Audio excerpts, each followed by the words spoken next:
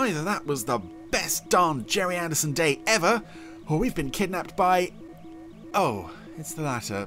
Hello, whatever your name is. So these are the Earth people. What a puny lot. Oh, well, that's hardly a nice welcome, is it, Marina? I mean, what do you really know about me, for instance? Pink and flabby. Oh, okay, so quite a bit. I think we'll conduct a few experiments. On what? Not on us? Oh, right, you mean the randomizer here.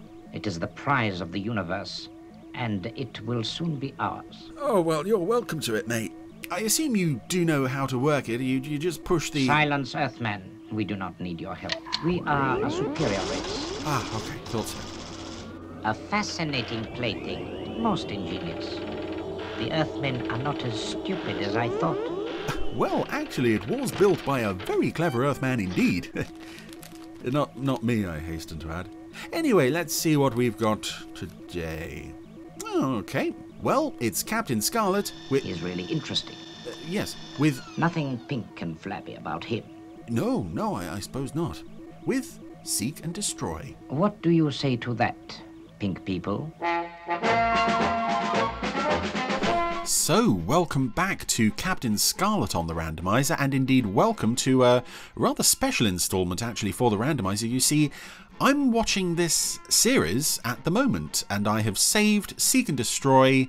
Having seen it come up in my list of upcoming Randomizer episodes, I have saved it to watch with all of you today. And if you're wondering what order I'm actually watching the series on this rewatch, I started out with the broadcast order, which is the sort of default DVD and Blu-ray order these days. Then I decided that actually I'd rather prefer to watch it in ITC recommended order, because that was the first order I ever saw it in. So I switched halfway, which... if you know anything about the episode order of these things, is it's not really a compatible way to view the series. So I'm actually watching Seek and Destroy in between Fire at Rig 15 and Flight to Atlantica, which doesn't make a whole lot of sense, but there we go. So you're very welcome to join me on my Captain Scarlet rewatch. On your way. Mr. Fairfield, someone's been bugging me. What's that? Well, the managing director of a company doesn't usually supervise the loading. I told you before.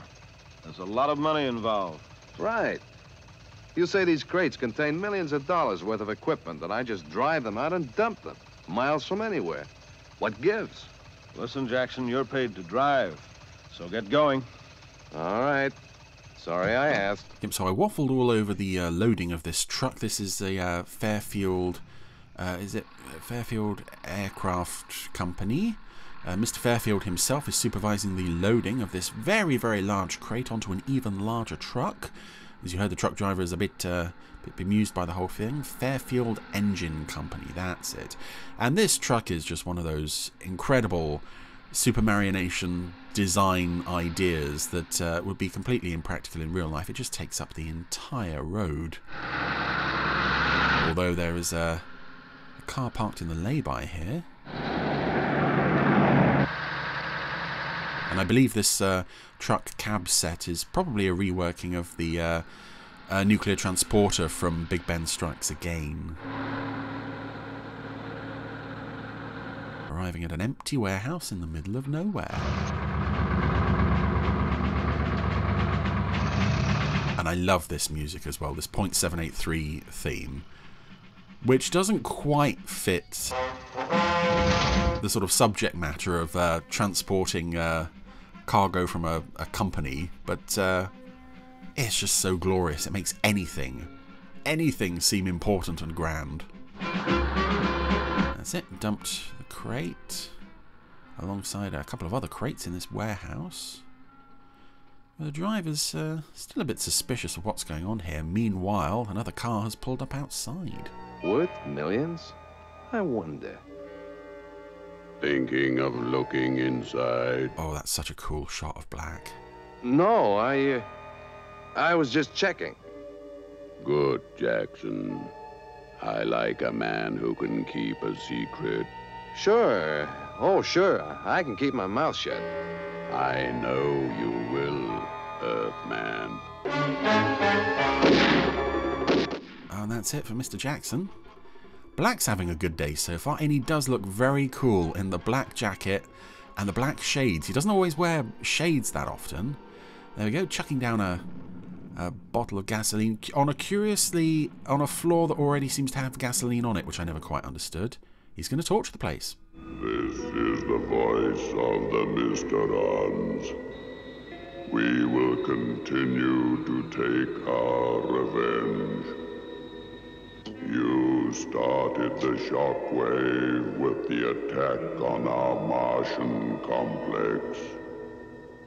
This act of aggression will be avenged. We intend to kill one of the Spectrum Angels. Spectrum Angels, one of you will die.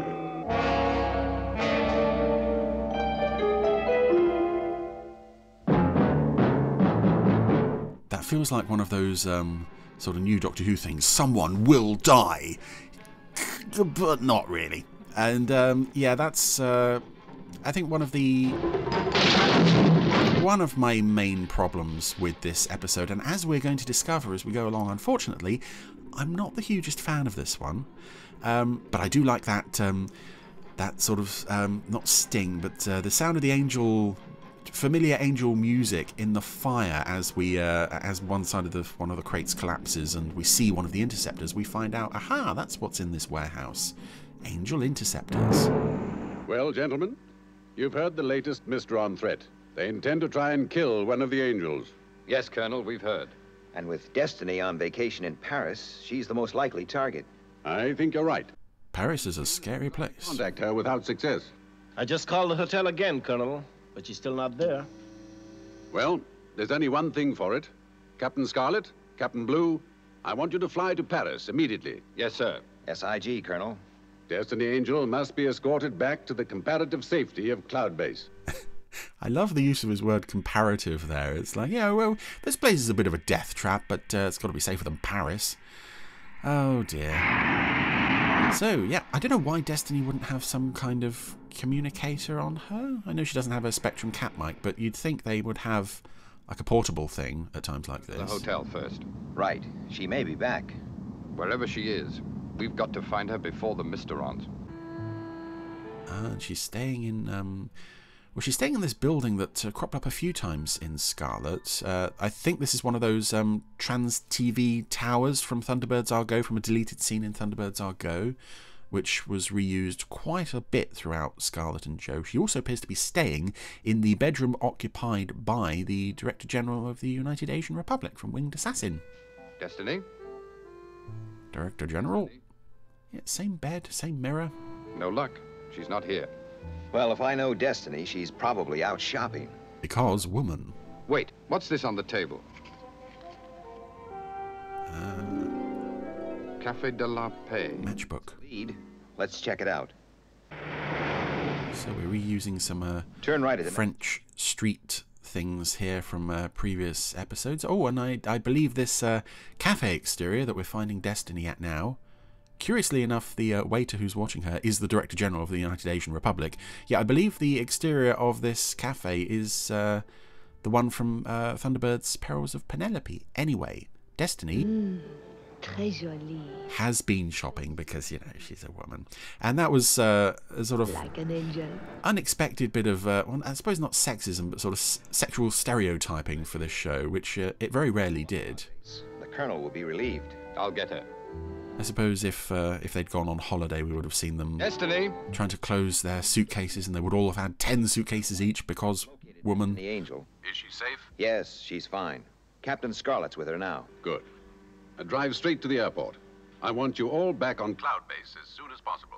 I'm going to give you all a big hug. The Mysterons have threatened to kill one of the angels. Kill one of us? I'm afraid so. Captain Blue and I have orders to escort you back to Cloud Base immediately. Human hand helped Destiny up there. Oh, wait. My parfum. I'm starting to see human hands more and more now. I think you can kind of sense when a hand is there helping the puppets along. But they don't make hollow threats. And it's not just in HD. I'm starting to notice it in SD things as well. And Anyway, back at the warehouse, lots of vehicles from Thunderbirds have come to put out the Fast fire. as possible, but it was no use. The fire was out of control. Thank you, Chief. I'm sure you did everything possible. Now, the whole warehouse and its contents is a complete write-off. Was there any highly combustible content in the crates? The crates contained aircraft for the Spectrum organization. I see. The design is top secret. No one factory holds a complete set of drawings. My plant is responsible for the manufacture of the engine. When they've been fitted to the aircraft, I crate them up and leave them in this warehouse. The next company is the last in line. They pick them up for final flight tests, spraying, and delivery to Cloud Base. I like this idea as well, that they're produced in stages. Again, it's a callback to There obviously will have to be a full investigation. what we saw in Thunderbirds, that the Thunderbird machines were assembled by buying components from different companies. Hey, they were low enough and fast. What were they? If I didn't know better, I'd say they were those 3 Angel aircraft destroyed in the fire. Uh-oh.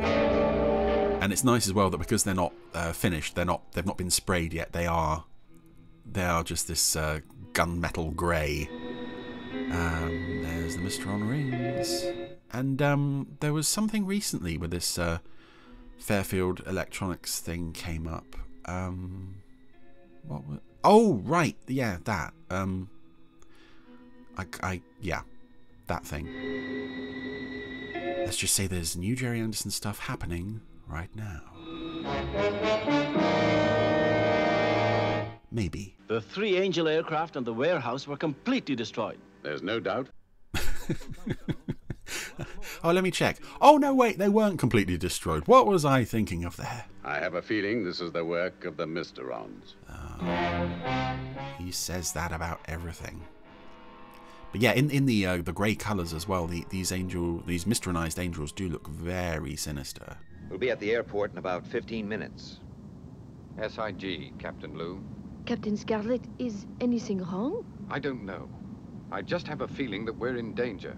Did anything unusual... And this was one of his abilities that didn't last too long into the series. So as I said, watching this between Rig 15 and Atlantica, it's a bit strange seeing this again here. Some danger, and it's very near. Wouldn't be that perfume you got.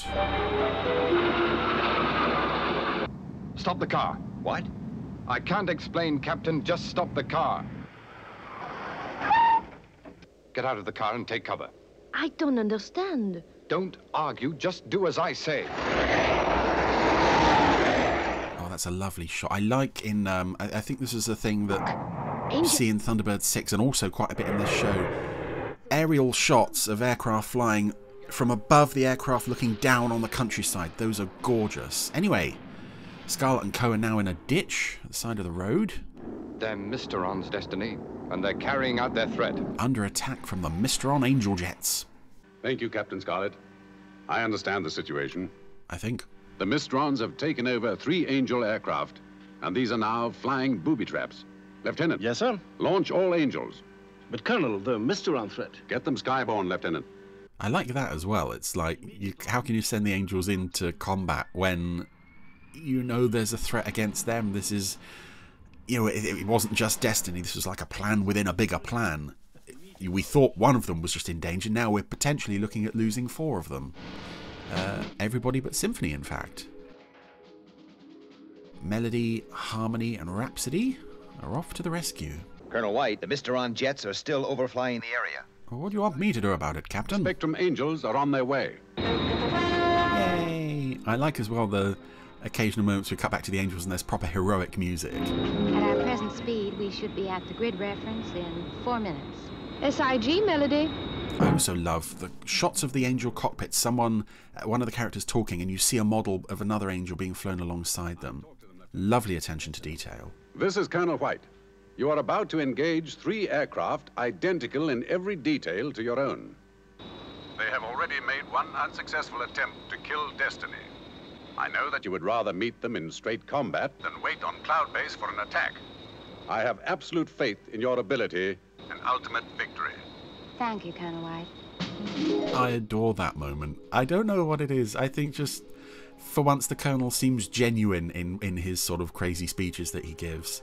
It's also rare to see him properly praising any of the Spectrum personnel. And I also find that as the years go by, Although Rhapsody has always been my favourite of the Angels, and I think she always will be, I really find I'm starting to like Melody more and more. I think Sylvia does a really good job with that character and making her different from obviously Penelope. That was just a rangefinder. I've heard some criticism of this episode saying, oh, it's all about Destiny, but not really, because she's stuck in a ditch for most of the episode. Like this is it. No, look. So it's nice that there is a focus on angels other than her. And yeah, Melody's in charge here. Leader. Destiny, Captain Blue, and Captain Scarlet are near the Rex Spectrum Saloon. The Mysteron jets must not be allowed to attack them. SIG, Melody. And I have heard some people say that they don't immediately recognise that that is the same woman who did the voice of Penelope. And yeah, I think I really like Melody. Here they come. I wish she had more to do, really.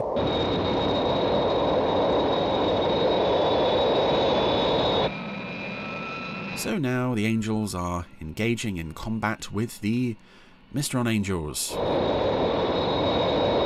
of them, and 3 on the other team. Keep your heads down.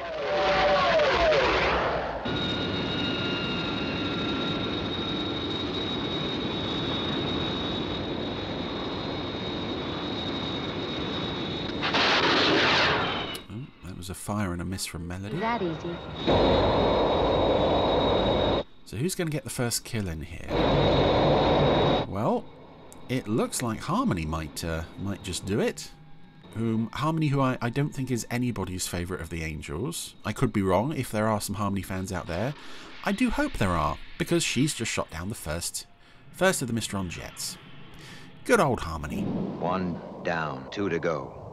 Oh, I'd give anything to be up there with them. I feel so helpless, just sitting here. Now, going back to something that I believe I mentioned in passing earlier, yeah, I'm not the biggest fan of this episode. In fact, when Captain Scarlet came out on DVD, These little old sights. back in 2001, oh, I have never looked forward to a DVD release more than I had of this show when it first came out. Bandit on your tail, Melody. SIG, Rhapsody. It's not polite to creep up behind a lady. Oh, there we go. Melody, you are so cool. Why don't more people love Melody? Yeah, this is a very fun thing she does here, where she does the loop and comes back down behind the Mysteron jet. Anyway, yes, going back to the DVD release. It was due out on a Monday, and for some reason, whoever I ordered through, I think I ordered through Black Star. Do you remember Black Star in the UK? They were a very nice company to order from. I remember one Christmas they sent out VHS copies of It's a Wonderful Life to all their regular buyers, which must have cost them a pretty penny. Anyway, the release was due out on the Monday. I didn't actually get mine through the post until the Friday. It was a long old week waiting for that set to arrive. But then, once I got it on the Friday, oh, I think I must have rewatched the whole series over the course of that weekend, just revisiting all of those wonderful memories of this show from my childhood. And I am almost certain that this is the episode I left until last.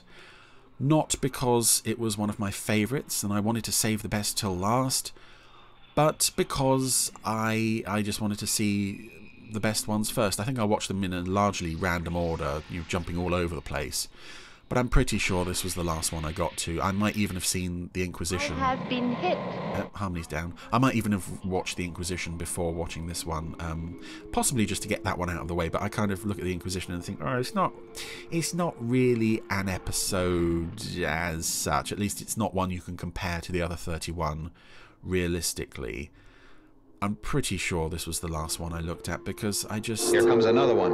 I didn't have any hugely fond memories of it, which is not to say that it is not a superb technical SIG, Harmony. achievement, but... Oh, no, you don't. It gets so samey.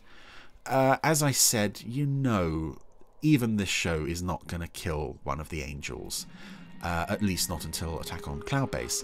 So it's rather, we know no one's really going to be in danger, for one thing. But also, just the endless flying, the endless effect shots. And I feel bad for saying that, because these effects are just just gorgeous to look at. This is some superb work. But one to go. I think the human element is completely lost in this episode. I mean, Scarlet and Blue and Destiny, they can't do anything. They're stuck in a ditch by the side of the road. So we just have this seemingly endless parade of aerial footage, which, as I say, is superbly produced, but it is very repetitive. We know the Angels are going to shoot down the Mysteron jets, and we have to sit through watching them do that 3 times. Okay, there's a couple of bits where the Mysterons kind of outthink or outsmart the Angels and all. They have to change their tactics, but like here, there's no dialogue. There's not even any music with this. So as gorgeous as it looks, I find this so unengaging, the second half of this episode. And also the fact that the Mysteron jets are obviously unmanned. We don't even have like an antagonist as such, which I suppose is something a bit different. It is quite a striking image having these cockpits with nobody at the controls, but it's just I'm not engaged, and I never have been engaged by this. I don't think even as a kid I was diving too fast. They're not going to pull out. Yeah, even as a kid I wasn't gripped by this. And I'm sorry, I'm really sorry to say that. I'm really sorry to say that about any Captain Scarlet episode, that it doesn't do anything for me. But this really doesn't. Anyway, the last Mysteron jet has crashed into a house. Melody has got to pull out of this dive. And she has. She also seemed to be passing over some stock footage from Thunderbird's I'll Go. Only Melody could have pulled out of that dive. She's a great pilot. Hey, here's another member of the Melody Angel fan club. I hope there's more than just the 2 of us as members. Melody Angel, what's the situation? I am awesome. Mission complete, Colonel. All Mysteron jets destroyed. 1 Angel aircraft lost, but Harmony ejected safely. SIG, Melody. I also find it interesting with the Angels, seeing them seeing how each one copes in a position of being in charge. Oh, well, let's get going. It's a long walk to Cloud Base. And here it comes. Oh, I hate that music in any Anderson show, and I really hate it in Captain Scarlet. Thankfully, it was only used once. Anyway, that was Seek and Destroy, and, you know, it's never ever going to be one of my favourites by a long way, and I feel so bad for saying that. I mean, especially as this is an episode where the effects team was headed up by the recently departed Sean Whitaker Cook, who headed the model department in multiple episodes of this, and Joe and UFO and Secret Service, who died in January. But I think, as I've said, the effects just completely overwhelm this episode, gorgeous as they are. So I think being able to look at this episode and say, this is the worst one of the series, aside from the Inquisition, is a bad thing for me to say, because I don't want to say that about any episode of any Anderson show, much less Scarlet. But I think that being able to look at something as superbly produced as this, as technically just awesome as this, and say this isn't the best installment, just speaks to the sheer quality of the rest of this series. In any other show, this would be, my goodness, throw every award at it. In a show as awesome as the rest of Scarlet is, this doesn't really have much to work with, unfortunately.